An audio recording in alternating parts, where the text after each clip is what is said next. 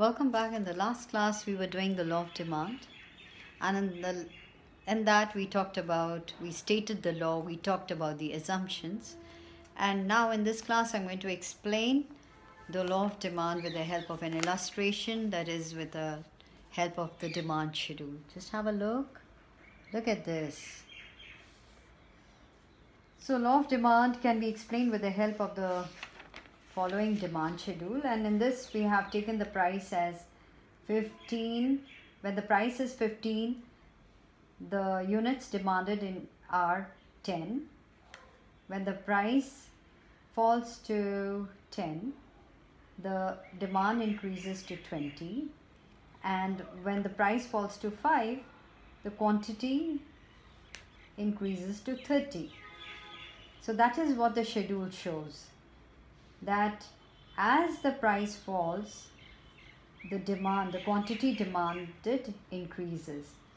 So this can be also illustrated with the help of this diagram here. The same thing that we're going to plot it on the graph, plot it on a diagram to show the demand curve sloping downwards, because it has an inverse relation.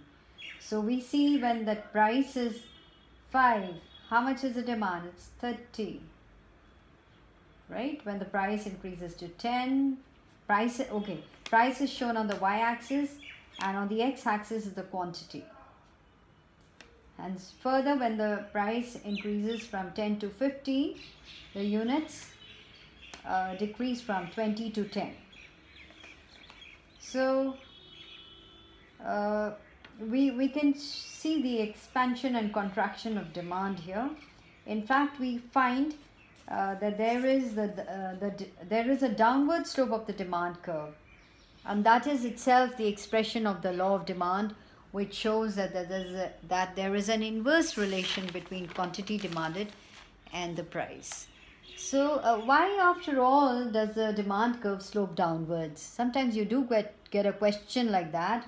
Or why more of a good is purchased when its price falls? So what does the downward slope of demand curve indicate? It indicates that more is purchased in response to fall in price.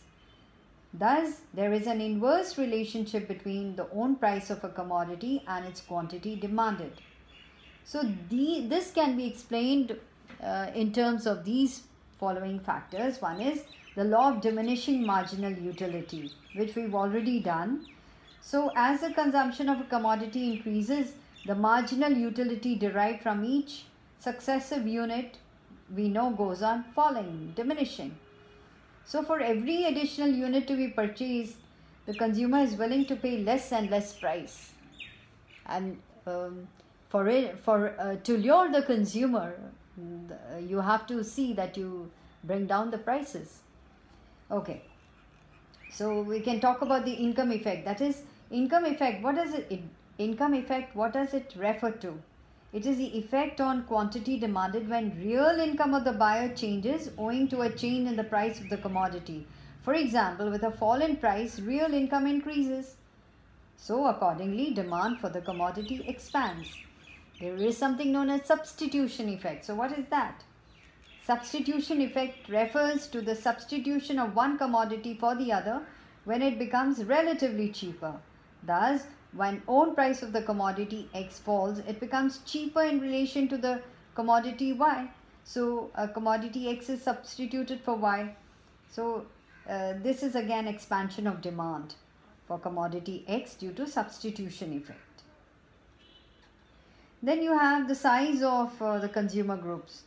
That means when the price of a commodity falls, many more buyers can afford to buy it. Accordingly, demand for the commodity expands. So what are we talking about? Why, after all, does the demand curve slope downwards? And of course, different uses. A good may have several uses. Milk, for example, is used for making curds, cheese, butter. If the price of milk reduces, it will be put to different uses. So, demand for milk expands.